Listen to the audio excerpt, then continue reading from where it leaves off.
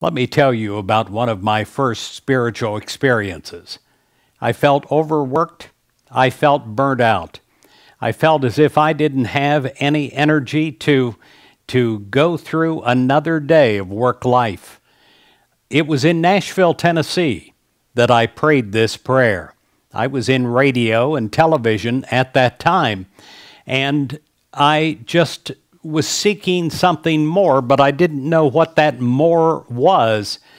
I knew that I didn't have it in the human part of me to do more. And I prayed to God. I prayed, God, come through me, give me strength, and give me energy. There was a dramatic change. In Ezekiel 37, verse 14, it says, I will put my spirit in you, and you will live.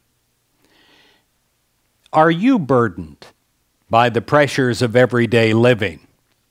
And would you like to ease that pressure, but you just are not sure how to do it? Even though you're watching this, and even though you're beginning to seek in this way, well, try this, like I did.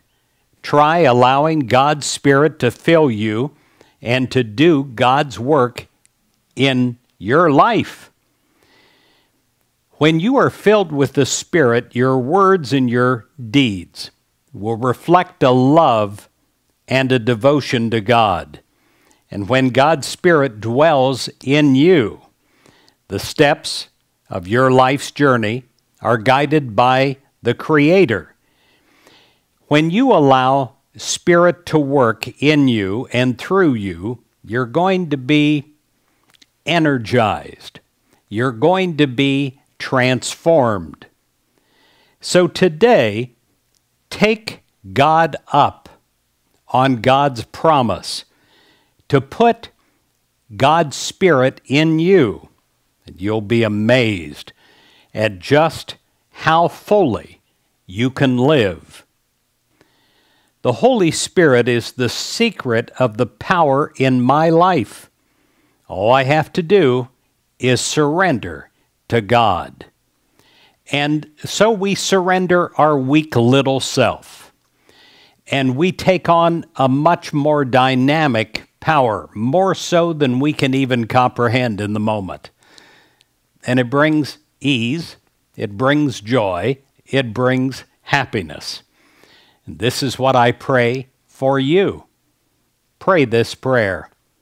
Dear God, I surrender my weak self. I ask you to infill me with your power and your presence and your abilities, your talents. Fill my mind, fill my body. I am ready. I accept. In Jesus Christ's name, amen.